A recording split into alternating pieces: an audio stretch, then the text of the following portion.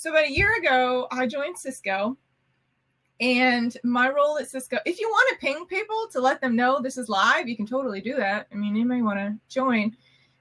So I joined Cisco, and the goal of my role was to do what we're calling visioneering.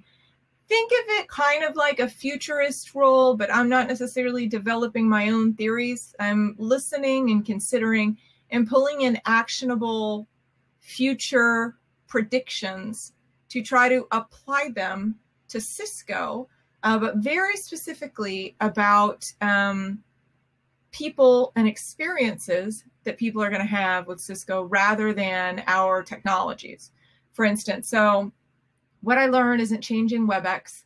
What I learned is taking WebEx and introducing it in a different way. It's not creating servers, it's not creating software, but it is considering how people engage with hardware and software after the fact. So to do that, I actually create and consider unique factors that are applicable to Cisco related to anything from enterprise technology and consumer technology to the future of economies and supply chain and work and human innovation. And it comes down at the end of the day to the future of human-machine interaction and how that impacts Cisco. So within that role, I've been paying a lot of attention, and I'm going to share my screen, a lot of attention. Ooh, I got screen two. Nah, I'm good. To the future after COVID. Wow, that's really exciting. So the future of what life looks like after COVID. And I thought that would be a pretty cool thing to share, given the fact that, hold on, let me see if I can make this a presenter view. Yeah. The future after COVID, because I thought this was a really interesting topic. There's some things that we know, and there are some things that are a little more subtle that you may or may not be familiar with. And so that's what I wanted to talk about today. Some of those somewhat unusual things that you may not be aware of that are happening in the wake of COVID. Now, what I want to do is I'll leave time for questions at the end, and I want to make sure that you all are, if you put questions in the chat, I can't literally see the chat right now, so I will address it at the end. But I also want to hear from you what your predictions are, what you're hearing, or interesting things that you want to ask about. So please do that conversation and those questions as we move forward. So I've already introduced who I am. From what I know, and because I see my screen, tell me who you are as well. Actually, I'm going to go out to see if I can get that information from y'all. Let me see. So who are you guys? What are your different roles? It looks like we don't have quite enough people to put that, but please do as you look into this and you want to share, who you are. I'd love to see who that is. Okay, so let's go ahead and dig in.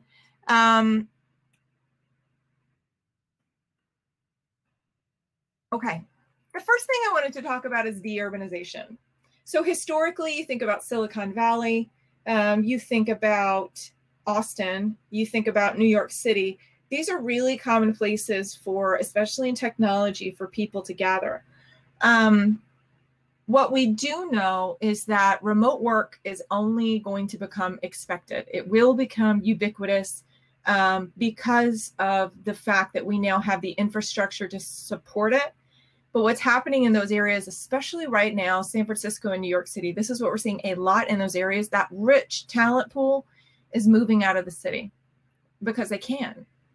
As they're doing virtual work, they're buying real estate. Real estate has just exploded in certain areas of the country. So keep an eye on this. You may have more people moving to Chattanooga, which would be very interesting, or Atlanta, moving out of Atlanta or moving to Atlanta from New York City, on the East Coast. So it's going to be interesting to follow the trend of a distributed workforce investing in suburban and more rural areas, doing work from afar. What this does, I'm going to go back and let me see if I'll talk about that in a minute. But this is an interesting trend that's a real estate trend. Another one is supply chain diversification. This is one that because when COVID happened, the supply chain in China, because of all the complexity of the virus, what happened is, as we all know, having a difficult time getting bread, being unable to get masks, being unable to get the simple things that we needed, the foods we needed, toilet paper. What happened, it wasn't just people stockpiling, because that was definitely happening as we all remember.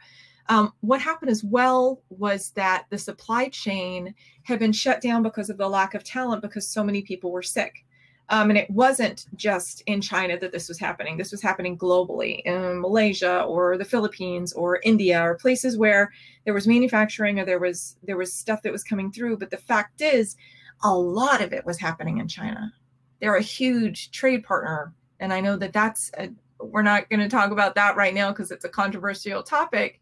But what companies recognized and realized is how much they were handicapped by such serious dependency on a supply chain that was so heavy in China. So what we expect to see is, as a risk mitigation, for them to pull back and really look at the diversification of supply chain. Now, what I think is going to be interesting is how IoT and robotics might play into that. So what's happening there is that, if you're not familiar with 5G, 5G is a technology that's going to be able to equip IoT devices and mobile devices with more powerful, I can't even tell you how much more powerful internet capabilities or data capabilities over the mobile network. And it's going to enable these devices and these systems to be able to connect wirelessly in a rapid fashion, far faster than what we have today, with far more data. And so that's going to be really integral, empowering the future of IoT, because the more devices we have, the more communication has to occur. Also, Bluetooth 5 and Wi-Fi 6. Look into these technologies if you're not familiar with them. They are all more powerful connections that are moving us towards that ambient internet future that we want to see. We want to see it being like air, electricity is everywhere, but like air, it's just accessible. So moving towards that, you have these trends, but I'm curious to see, as we're looking at supply chain, it's not just a global diversification. I am curious to see how the interest in robotics accelerates that, because the human factor, getting humans involved in the supply chain, has shown to be a handicap. Not only just coming from China, but actually having people involved. So how can they mitigate their risk also by investing in robots that don't get viruses or don't become sick? And so this is very interesting. Now, in some contexts, what we saw in Walmart recently is they actually had robots that were doing, I think it was inventory. And so in their stores, they had actually purchased, I think, a couple thousand robots to do inventory. But then what happened was that actually they stopped and they pulled people back in because people were doing a better job. So as we're looking at the supply chain and looking at robotics and robotic process automation, I'm very curious to see how not only the diversification or of the supply chain globally, but also the implementation of robotics in supply chain based on the mitigation of human factors. That's going to be very interesting to see. Now, going back to, everybody recognizes that I'm not even talking about this prediction, because everybody knows that remote work is going to be status quo. It's already status quo, which I love. I've been remote for like years and years. Before I joined Cisco, I owned a business and I just worked wherever I wanted, and it was fantastic. So what's happening is that if you have remote work, all of a sudden your talent pool expands exponentially. I have a friend in Austin who actually contacted me and said, hey, there's a product manager job right now. It's in San Jose. Can you hook me up with it? But are they open to a candidate that's remote or out of Austin? And I reached out to the hiring manager and I said, are you all open to a remote candidate? And the response from the hiring manager was not yet, but we will be hiring remote candidates. So you may see that remote candidates right now functionally are not what people are hiring for, but you will soon be able to see far more jobs working from Chattanooga for a company out of San Francisco. And what that does for companies is, first off, they're getting a lot better at having the infrastructure to maintain that remote work. They're also getting back at remote work culture. And so how do you establish and sustain a remote distributed talent pool? And so what happens there is that once they get better at this, they're going to be able to employ it more commonly. You're going to see remote jobs. But then also, if you're hiring in San Francisco, it's really expensive. New York City, super expensive. So as you look at this remote workforce, there's a real opportunity to decrease your human capital costs. And that's going to be integral. Let me see. This is actually, I'm going to skip over here because not only is it the operational cost from a human capital perspective, it's also real estate. So what we're seeing in Austin is these companies who have beautiful facilities. Same thing in San Francisco or the Bay Area generally. Amazon has a big building, but Amazon said, and I think Twitter said, I'm not sure, but Amazon said, you don't have to come back to the office ever. You can remote work forever. So how does that impact commercial real estate? Well, first off, it leaves a lot of dead space. These companies who have remote work are going to be like, we don't need this big space. They're going to decrease it.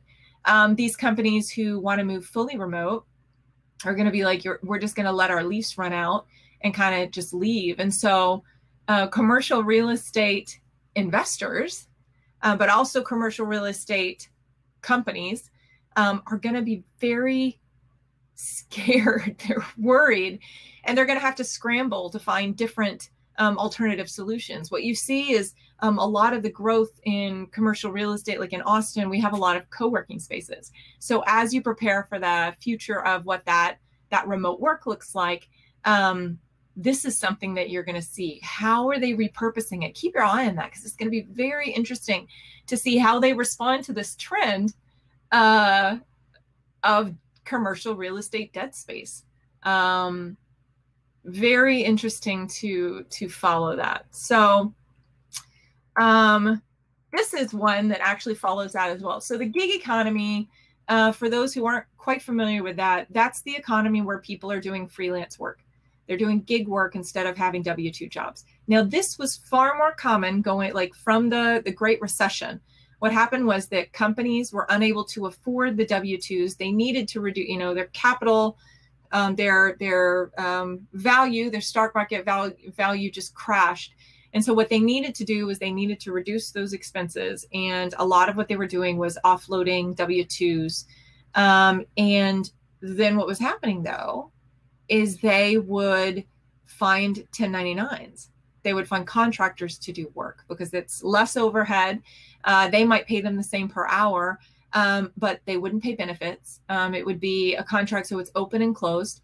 And the risk would be lower because you're going through a company who's finding them and recruiting them, or you go directly to the freelancer. So the gig economy has flourished following the recession. But then what happened is as the companies healed, they started to hire more and more W-2s. So a good example of that is design studios. They want to be innovative. So they're hiring, instead of working with contractors or agencies, they're actually pulling that talent in-house and building their own IP. However, as the economy is shifting, what happens is now we've hit another bump where companies are struggling. Cisco specifically, because of our, what we do, is going through a labor reduction, which is not uncommon with large tech. It's just not. But what's happening is it's going through a labor reduction of $1 billion by the end of the year. That's a lot of money. And what's happening is that work still has to get done.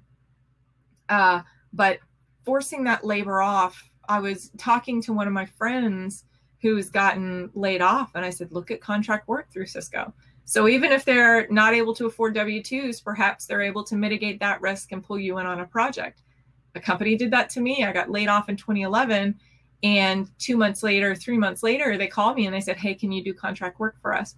So it's not uncommon, but now it's going to be more common. Companies are getting more comfortable with, instead of human capital costs, shifting those to operational costs is very appealing. And so you're going to see more of that, for better or for worse, because what happens is it does not provide the stability that generations, even Gen X and boomers, saw when they graduated college or they graduated high school and they went into the workforce. It was much more common for them to have that stable job. That stability isn't there anymore. It's much more common to find unstable work, to have to freelance, because companies aren't doing as much W-2 hiring. Now, in technology, there is a tech gap. So you may be seeing less of this, but you may, depending on what your level is, may be finding fewer senior level jobs. And so in that case, you either stay where you are, or you're not able to find jobs, or you get laid off, and then all of a sudden you have to 1099.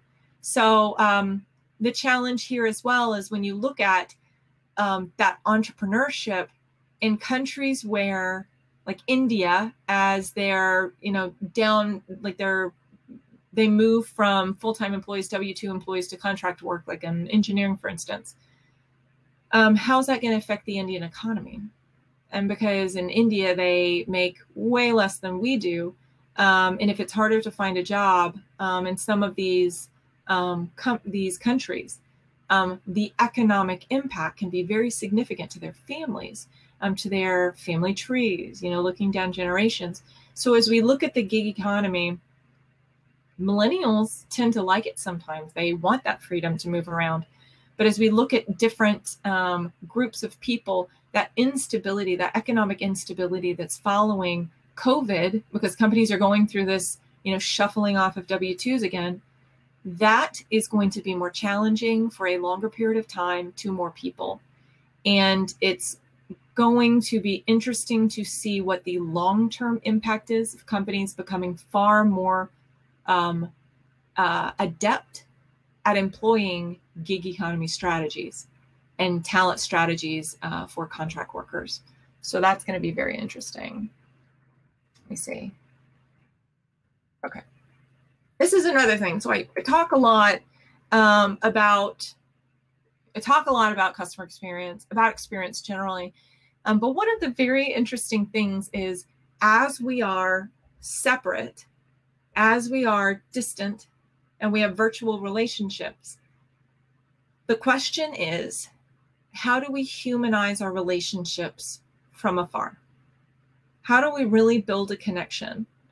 And that's a challenge. That's not only like video calls, because collaboration technologies like video, like WebEx, I'm not going to say the Z word because I work at Cisco, like WebEx, actually what they do is they are able to create this narrative and this connection. But increasingly, millennials, like over 60% of them, actually prefer digital experiences and digital contact over human contact. So not only looking at COVID and looking at historically digital native or, Gen Y or millennials, but what we're also seeing is COVID is accelerating that virtual interaction. And so as we look at experience, which is what, a core focus of mine, I have to really think about the humanity behind the technologies that we employ. Now, this is not just COVID.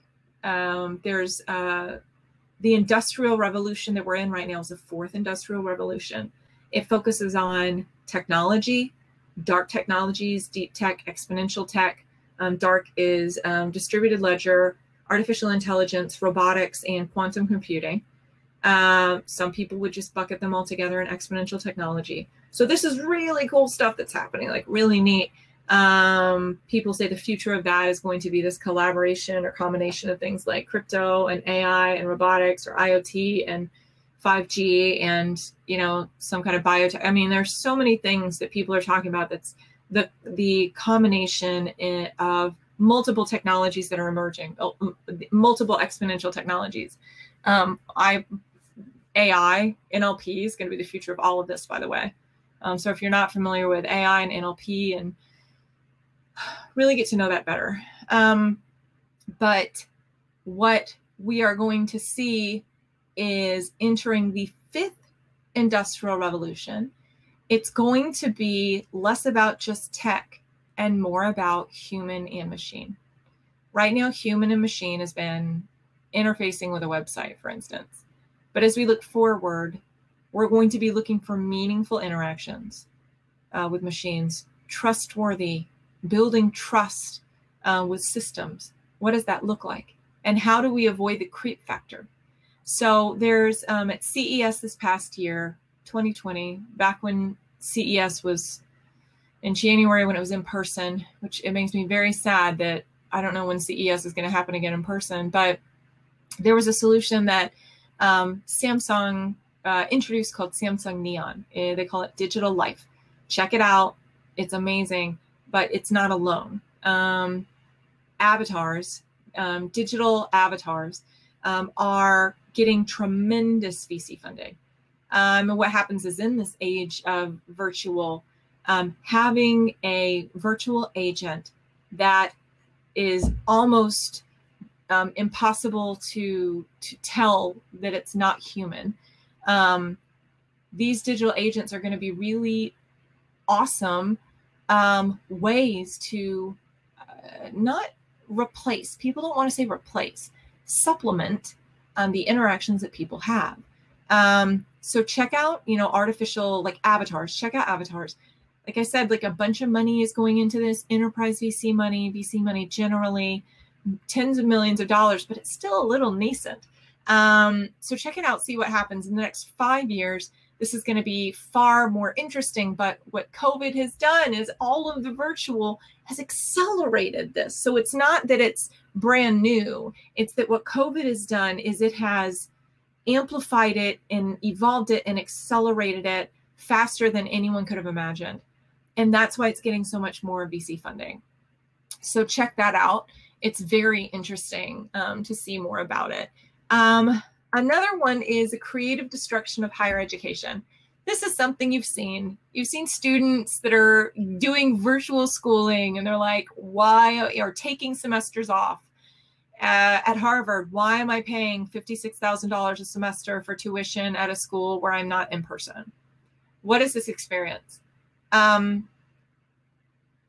Looking at distance education, looking at how to educate students from afar. Pedagogy is the study of how to educate. It's instructional design, how to educate in the most effective way to get the best retention, because people only retain like 10% of what they learn after a period of a month.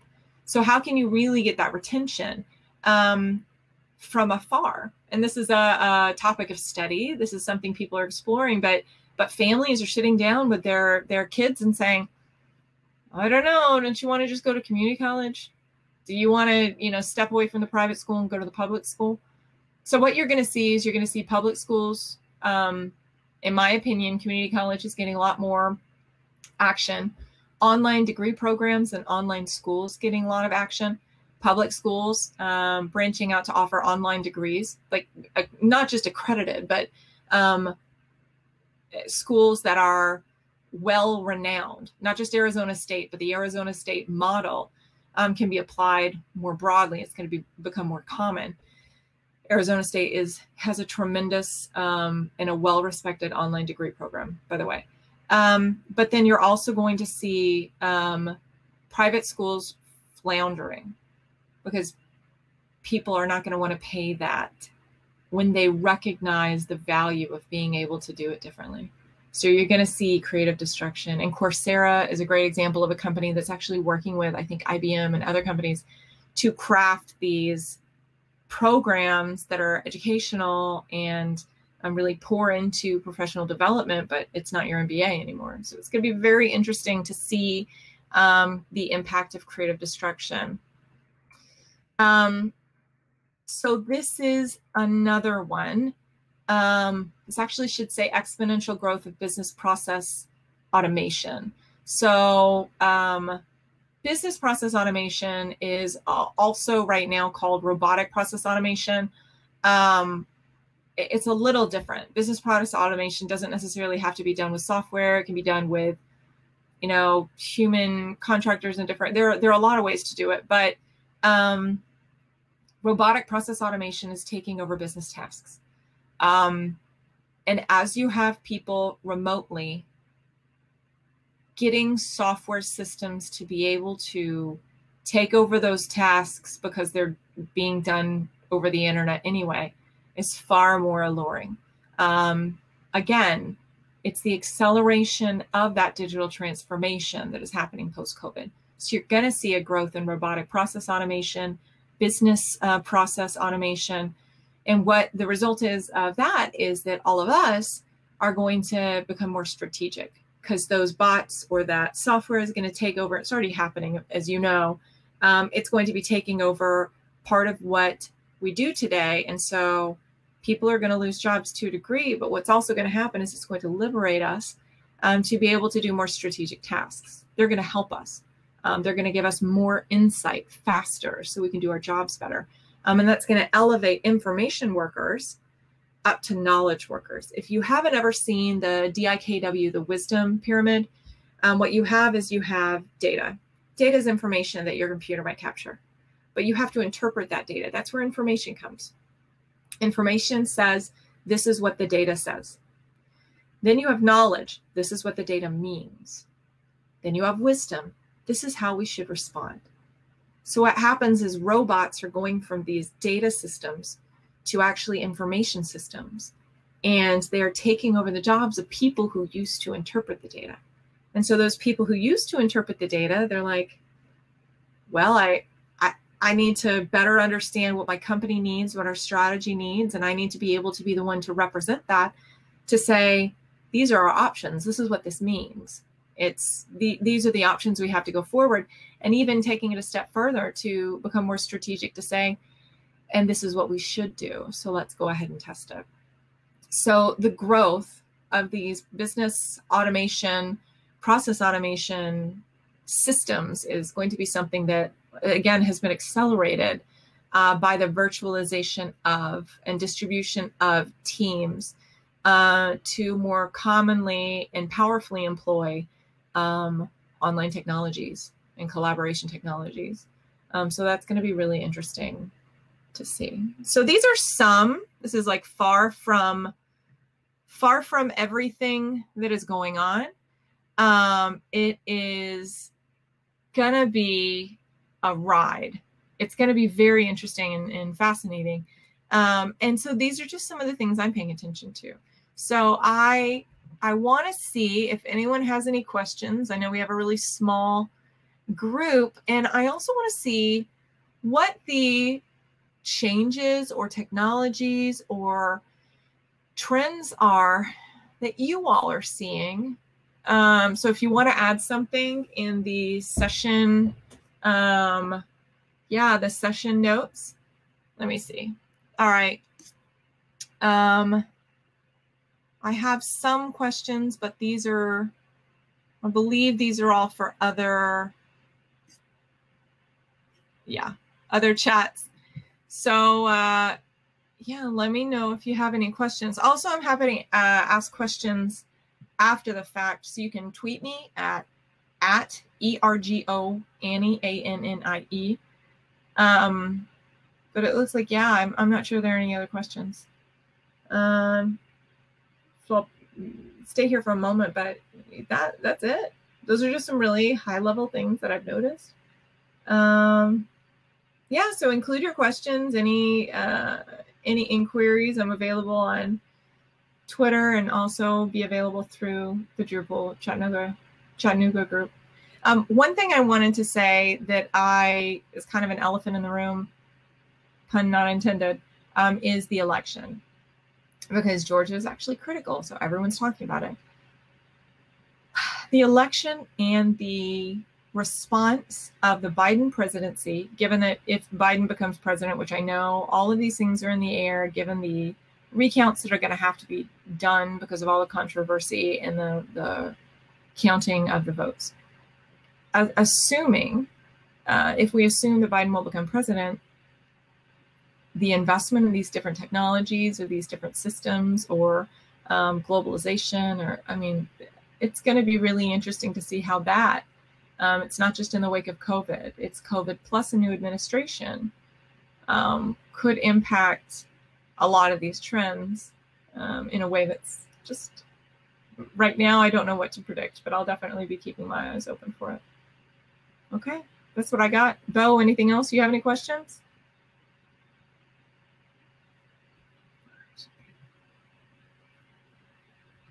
Absolutely. Happy to talk about this. It's something I'm really passionate about. All right, so if you guys have any questions ongoing, just ping me. Happy to talk offline, and I wish you a beautiful coffee break, snack break as the day carries on. Okay, thank you all. Have a great day. Bye.